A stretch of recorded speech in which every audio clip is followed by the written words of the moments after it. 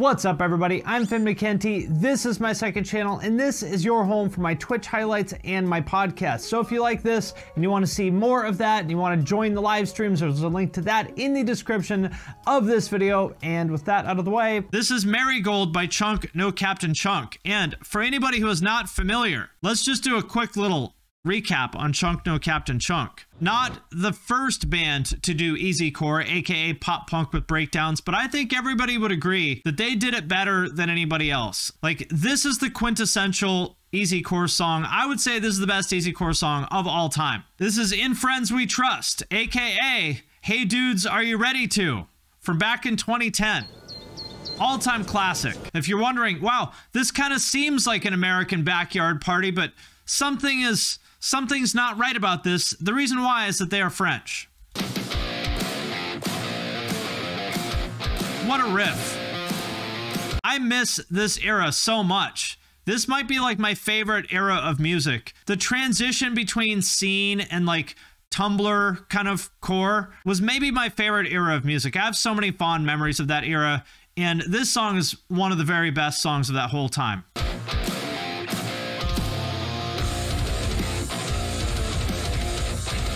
Okay guys, this video is American Backyard Party video. Please, my friends, do your best to be American.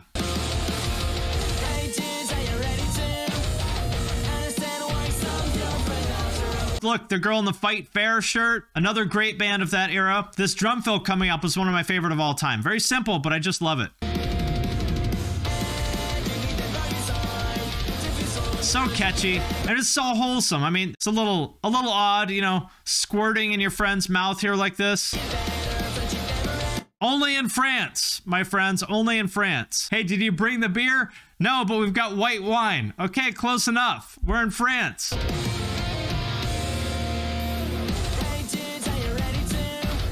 Hey dudes, are you ready to? There we go. So that was the world's introduction to Chunk No Captain Chunk back in 2010.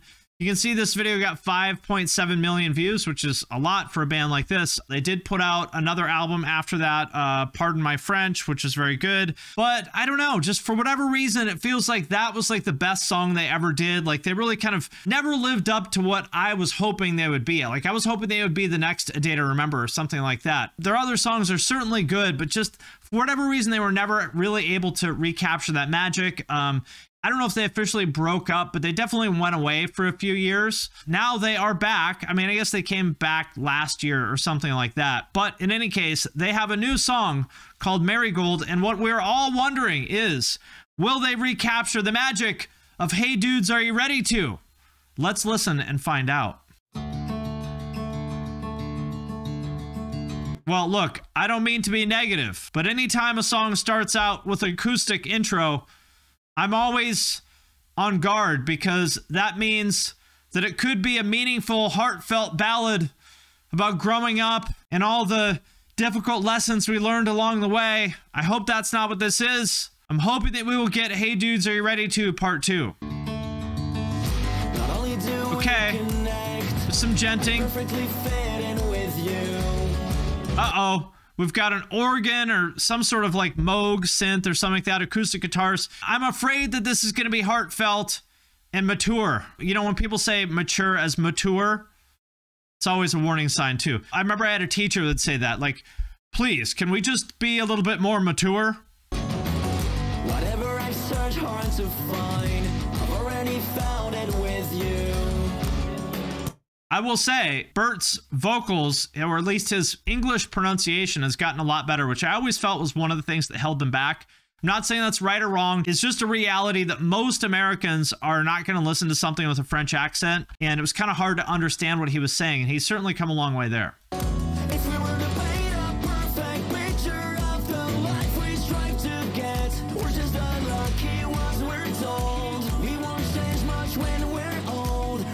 Well, I can understand everything he's saying, which is definitely was not true of some of their older stuff, so that's cool. I might drown if I'm too deep. We talk all night and I'm losing sleep. Here we go. Now, I saw a Jazzmaster, a Mustang, or something there, which normally, if I see any sort of you know, old-fashioned guitar, grunge guitar like that, I'm fucking out. But for Chunk, I will make an exception because I love them so much. And you know it's not a 2000s metalcore video because you've got this girl in a button-up shirt wandering around on the beach. But if they wanted to make a 2000s video, it would have been a pretty girl in a white dress wandering around in the woods. So we have moved on. Now, my friends, it's all about girls in a white Oxford wandering on the beach.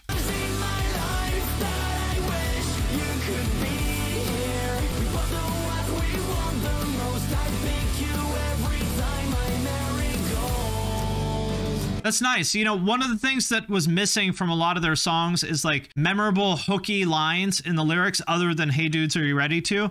And I feel like with this, they've kind of gotten some of that. I like that. This is like that kind of vocal hook I was looking for.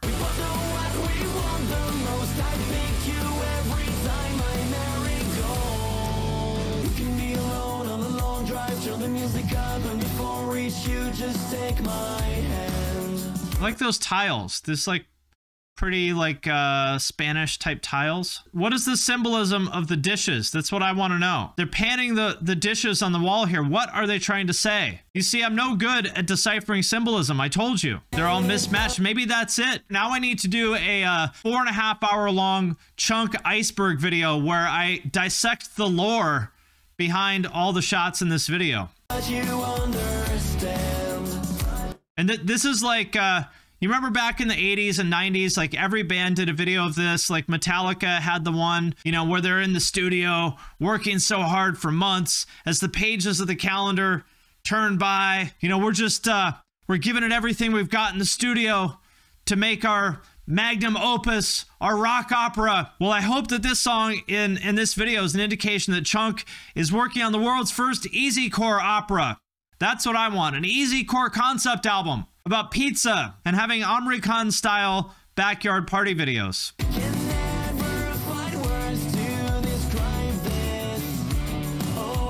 It's a nice little lead there. If you listen in your right ear, there's some nice little, some jazzy leads.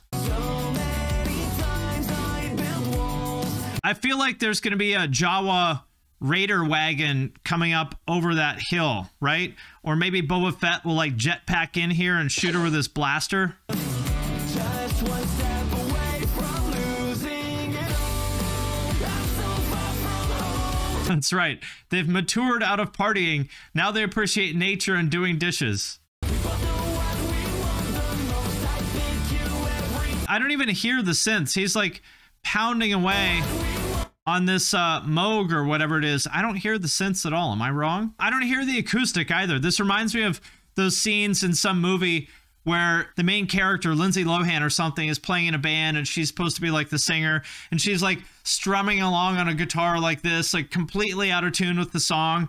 Or when there's a drummer like banging on an acoustic kit, even though there's no acoustic drums in the song. I agree with this. If you're gonna have synths in the video, you got to make the synths the loudest thing, like a poorly mixed easycore 2011 Warped Tour set. Exactly. I mean, how can you have easycore that's mixed this well? Easycore sounded like shit, and we liked it that way. Okay, this part is nice. I'm generally skeptical of acoustic anything, but this part is nice. You can cut right through the darkness. You light up the room. I like these lyrics. I feel like this is a love song. I don't know, but the song definitely has feels. I like these lyrics a lot. It's nice. That's nice. You know, a lot of bands, when they say that they have matured, really what that just means is they're boring.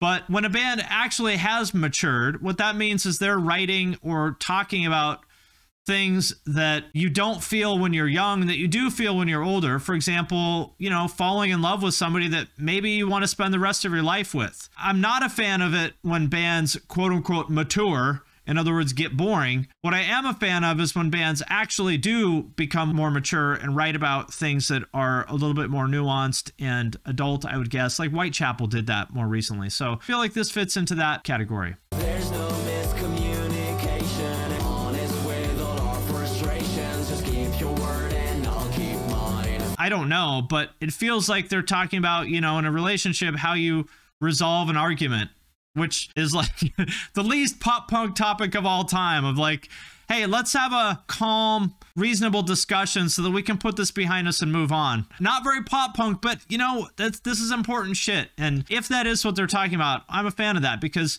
you know, there's this narrative that relationships should be hard or something. And I don't think that's true. The, you know, tortured love kind of thing. It's not how it should be. If you're with the right person and you were the right person, it shouldn't be hard to be in a relationship. That's right. It's pop punk, so maybe he's just gaslighting. That's true. Maybe he's just gaslighting, and maybe he's just explaining why he cheated on her with her sister. Who knows? Relationships are tough at times and require vulnerability, honesty, and understanding, and I think that's what this is talking about. I agree, and I think that's a really cool topic if so.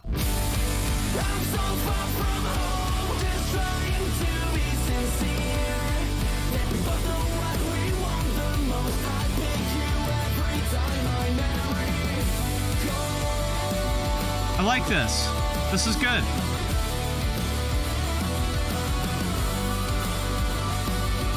This song definitely has some feels.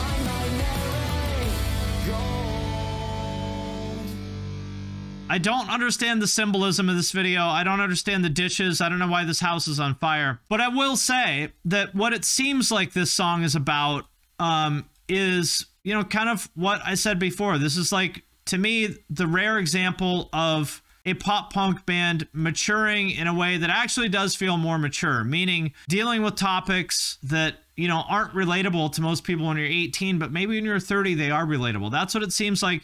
This seems like a love song. Instead of like, oh, I've got a crush on the girl at the Orange Julius stand at the mall food court, which, don't get me wrong, I love those. But this feels like sort of the next evolution of that, of like, I've been in a relationship with this person for years. Maybe we're going to get married, something like that, like a serious long-term relationship.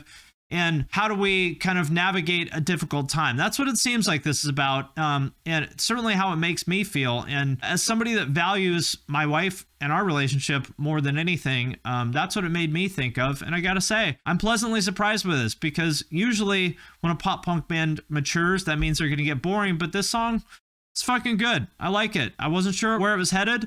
But I'm a fan. I gotta listen to the rest of this album. I'm happy to see them back. Hope they are doing well. And I think I can speak for all of us when I say, hey dudes, are you ready to? Yes, we are. We are ready to.